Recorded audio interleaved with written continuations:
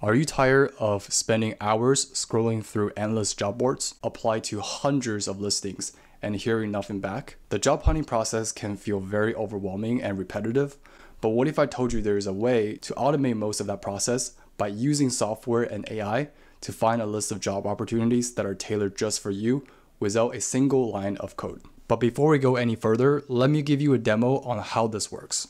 So here you can see this is the entire workflow, and start by having a timer that sets an interval. So by the interval hits, for example, every 3 hours, we're going to pull data from LinkedIn job list. And then for each of the job posting, we're going to use the existing table to filter out the duplicates. And then we're going to extract the job posting data using HTTP request. And then based on the data that we extracted, we're going to ask questions to ChatGPT to collect the job summary as well as the job match percentage based on how well a job seeker's profile matches the job posting. And lastly, we're going to add this data to our table. And to give you an idea what the end result look like for the table, and here we have the job title, job description, the date when we collect the job, as well as the link for where we can apply the job. And then lastly, the key information here is the job match percentage. This job match percentage is a score that indicates how well the job seeker's profile matches the job posting description. And based on the data that I collected, it's ranged from 85 all the way down to 5. Now, everyone has a different result for the job match percentage. We can use the job match percentage to filter out jobs that have a low job match percentage and help us to focus on jobs that have a higher chance for us to get the offer. So that's why in this video, I'm going to show you a step-by-step guide on how to achieve this automation using make.com, RSS feed, Airtable, and ChatGPT. So whether you're currently looking for jobs or someone looking to save time when applying for jobs, this guide will transform the way you approach job hunting. So if you're interested, let's dive in and get started. All right, so the first step is to create our make.com account. And here you can see I have already created the account. And once you create the account, you can go ahead and click on the create new scenario. And here you can see we can be able to create a new scenario. And here I'm just going to give it a new name for the scenario called daily job collector. So then what we do is we're going to right click and add a module. And here you can see we have a timer, and this will be a cron job, or in this case, we are going to set a schedule on how often this job will be run.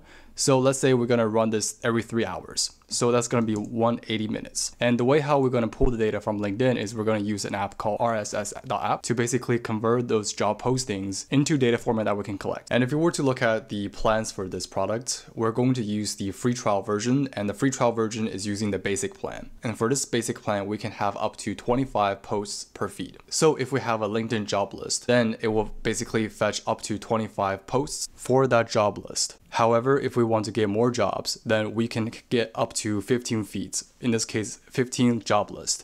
And for each job list, we can have up to 25 job posts. And then for each feed, there is a 60-minute refresh rate. So for every 60 minutes, it's going to revisit that LinkedIn job list and then fetch new jobs every 60 minutes or so. And if we were to do the math, here you can see we have 15 job lists. And for each list, we can be able to fetch maximum of 25 jobs. And that will give us 375 jobs in just one single run. And because for this application, it gives us a 1 hour refresh rate. So every hour it's going to refresh new feeds. If there are new jobs, it's going to repeat that process to find new jobs and add it to our table. So now we understand how we extract data from LinkedIn using RSS. Now let's take a look at how to sign up our RSS account. So then we're going to navigate to rss.app, and then we're going to click on sign up.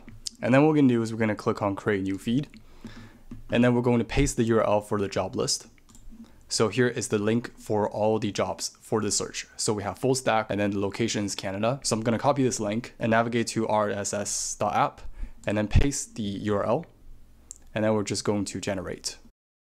All right, so once it's finished generating, now you can see we have a list of feed for all the jobs that we have for the job list. So once it's finished generating, we can then copy the XML that's generated and search for the RSS in maker.com. And we're gonna click on this and paste the URL here. And then we can do is we can specify the date. So we can be able to select the feed from this date to this date. And we can also select the number of return items. So I believe the maximum return items that it can return is 25, but at this case, we can just put 30 for now. So I'm just gonna click on OK. And then I'm just gonna run this. And then it's going to search for all the feeds. And if we were to click on the search, you can see that below here, these are all the feeds that we collect, right? So we have our input. So we're going to hit search in that URL. and then we're going to request for 30 items, right? And here you can see we have the name of the job, and we have an HTML for description, and here we have the link for the LinkedIn job post. And if we were to scroll all the way down, you can see that we have about 25 items found. Okay, so once we have all the jobs, now what we can do is we can be able to put them in a table. So we're just gonna search for the Airtable, and here it says to create a connection. So we're just gonna click on create a connection if you haven't created the connection for Airtable. And I'm just gonna go ahead to create our Airtable account and click on sign up for free for airtable.com. So then while it's generating our Airtable account, so here you can see for creating a connection, we can either select the Airtable token or key, or we can be able to use the OAuth to set the connection. So here I'm just going to use the OAuth to set up the connection. So here is asking which workspace we want to select. So I'm just going to select a random one. I'm going to change the name later. So then we're going to grant the access, and then here is asking for selecting the base. So I'm going to use the same workspace. And then it's asking for me to choose the table. So I'm going to create the table here. Okay, so then what I did is that here you can see I changed the workspace name to job board. And then inside of job board here for documentation is going to be the table. And we are going to have the title for the job. And then here I'm just going to change the column name for the table. And then here we're going to have the job description, and it's going to be a long text. And we're going to save this. And then we're going to update our another column called last update. We're going to change this to job date. So when was this job added inside of our table, right? We also need another one for link. So I'm just going to edit this, and it's going to be the job link. And then for the rest of them, we're just going to delete it for now, and we can always add it back later in the future. Okay, so we only need those 4 fields. So now if we were to click on refresh, you can see we have the title, job description, job date, and job link. And now since we have already retrieved the RSS feed items, we can then be able to specify which is the title, right? So this is going to be the job title. And then for the job description, we're going to put this. And then for the job date, we can be able to mark the timestamp for when was the item collected, okay? And then for the job link, we can click on the link here for the RSS items. Okay, so if everything looks good, we can click on OK. So now what we can do is we can be able to click on run once, and this will basically retrieve all the RSS feeds and put them into our Airtable records. So if I were to come to our table, you can see here that we have our title, and this is the title for the job listing.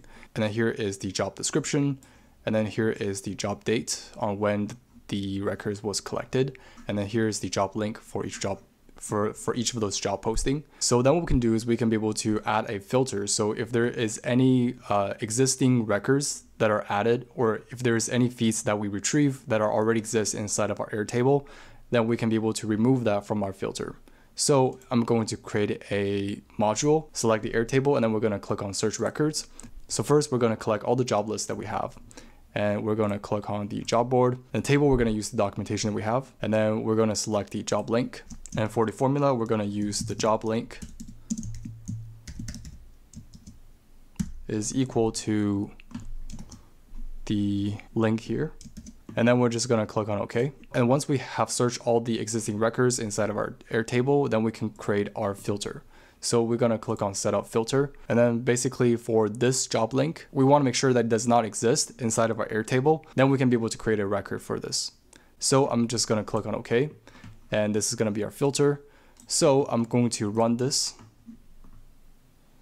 And first it's going to add those records because I have cleared all the records here. And now you can see we only have about 25 records here. Okay. So now if I were to click on the search, or the filter, you can see we have check marks. So these bundles have been passed.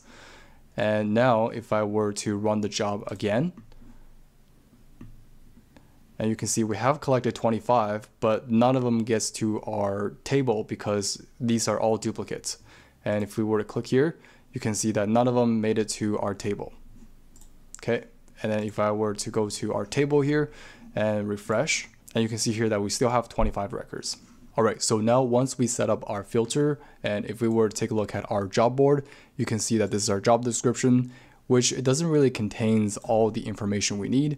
So what we need to do is to be able to scrape the website and be able to provide a summary and ask ChatGPT if the skill sets for this job fits our resume. So what we're gonna do is we're gonna create a new module, We're going to call it the HTTP, and we're going to make a request. And the request URL is going to be the URL from the RSS fields. And then we're going to parse the response, and this will basically extract the HTML data from this page. And then we can be able to take this data and ask ChatGPT for the prompt.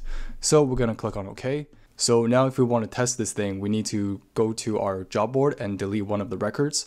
So this way, when we pull the data, it's going to add the unique record to our table. And if we were to run the job, and you can see that we have one job that's going to be fetched from our HTTP request. And if we were to view what's the response from the parsed value, and here you can see for this job link, and you can see that this is the HTML page that we extract. And if we were to actually navigate to the job, you can see this is the job posting. And if I were to search for the last sentence of this job posting, just to make sure that we include, yes, so you can see that it does have everything inside of the job posting. Okay, so once we have this, then we can be able to add our another module for the GPT. And then we're gonna select GPT, and then we're gonna choose the create a completion or prompt. So here we're going to create the connection. And then once you set up your OpenAI connection, and then you can be able to select the model. So I'm just going to use the simple GPT-4. And then here for the max completion token, I'm just going to set it to 0. Since high values might use a lot of OpenAI credits, so we're just going to set it to 0 for now. And in terms of the GPT prompt, this is the prompt that I have. So given the data that got extracted from a LinkedIn job posting, and here you can see I mentioned the data, and this data is from the HTTP request, and this is the full HTML page that we got extracted. And we want to have the GPT to read this LinkedIn job posting and only output a job summary with maximum 215 characters. So then in this case, we can be able to say okay. And then for this one right here, so then here we can be able to select the result from the ChatGPT output. So now if I were to come back to one of the job posting, so now if we were to come back to our table, and let's say if I want to delete this record, okay, and then I come back here and I'm going to run this one more time. And then here you can see it's asking ChatGPT for the prompt. Okay, and then here you can see it has been completed for the operation.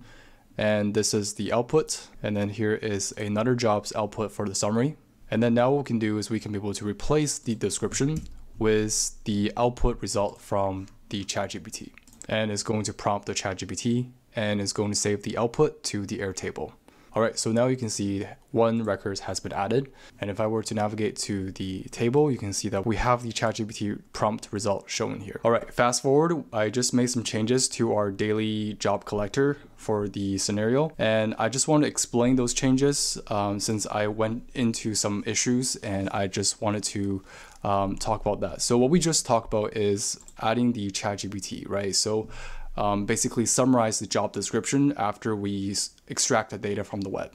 And we can see that this is the prompt that we have talked about. I have refined the prompt, and basically we're saying that we still want 215 characters. We also want to make sure to include those key summary points from the LinkedIn job posting. And once we have that, I also added another GPT module. It basically focuses on getting the job matching score. So how close is it compared to the current applicants? So for example, here based on the job description, which is the result. So you can see this is the result from last ChatGPT prompt. And obviously I didn't put the full resume. I just put the summary of the resume at the bottom here. And then basically you can see here, we want the ChatGPT to analyze this, and the return value is only going to be a number for the job matching. So for example, 70% match between the applicant and the job description. So this is basically the second ChatGPT module. And then after that, it's going to add it to the records. So here you can see this is the results for the first ChatGPT module, which is this one right here, which gave us the summary of the job description. And here you can see I also add another column inside of our Airtable for the job matching column. And here is basically going to be the result for the second ChatGPT prompt.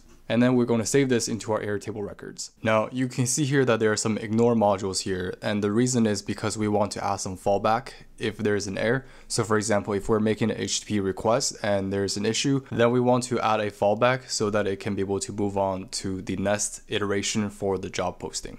And here you can see that I add a sleep timer for 30 seconds. And the reason is because there could be a situation where we have too many requests made on the HTTP module. So that's why we add a sleep timer here. And if we were to zoom out a bit, you can see that we also add another set of workflow, which is very similar to what we have currently. And the reason is because we want to scrape two different job posts for LinkedIn. One is the full stack job list, and the other one is the software engineer job list. And then here I basically put them into two different feeds, and then I add them into our scenario. And at this moment, there are about 20 records in the table, and I will leave it to run every 3 hours for now, and then we will revisit after a couple hours. Alright, so after a few hours has been passed, and let's take a look at our table. And here we have roughly about close to 100 records now. And here you can see for this table, I have sort the job matching score by descending order. And here you can see we have some jobs that have a high job matching score for 85%. And the lowest I believe here is 5%. And I did check on some of those jobs, and some of those jobs do seem accurate that they does not match with the candidate's information. For example, on this one, I don't have experience with civil engineer, and you can see that ChatGPT put a 20% job match percentage there. And I also take a look at the highest job match percentage there. For example, this one. It does match with a lot of the skills that I have on my resume, and I will say that this job description has a lot of skills that are listed in my ChatGPT input information. And it does give a very high percentage for the job match, which makes sense. But I do want to say that there are some jobs that ChatGPT gave a very high job match percentage, but I don't think it's very accurate. For example, this one is an internship position, but I don't think I'm eligible for the internship position. And we can be able to avoid this by adding more requirements in the GPT prompt. Now back to our scenario, you can see that we only have 2 data sources for the job list. We can also be able to collect more job lists by using the existing workflow that we have, eventually adding to the same table that we set. So the last part we want to talk about is the cost. So for ChatGPT usage cost, we have been using for only the 2 prompts for each of the workflow. And for 100 records, we have a cost of $1.55.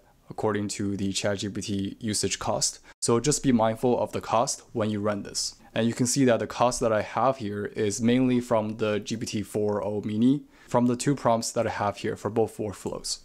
Alright, so that's pretty much everything that we just went over. And you can see that just to summarize everything, we can be able to set a timer interval on how often we want to dispatch the job. And to start a job, we first collect all the jobs from the RSS feed, and for each job post we're going to filter, and once we have the new jobs we can then be able to extract the job information and use ChatGPT to extract the key insights that we can be able to add to our table. And after we have our data, we can then be able to use this table to find the jobs that we can apply. So that's basically a summary of everything that we just talked about in this video. But there's also a lot of things that you can do, and one bonus tip or one bonus idea that I have is that you can also add an additional column for the job competition percentage. For example, let's say if you have jobs that already give you how many people have clicked on apply, then based on the number of people that have applied, as well as some insights if you have premium about the applicant pool, then this can be some information that you can provide to ChatGPT for GPT to give you a evaluation on what's the job competition percentage look like. So combined with the job matching percentage as well as the job competition percentage,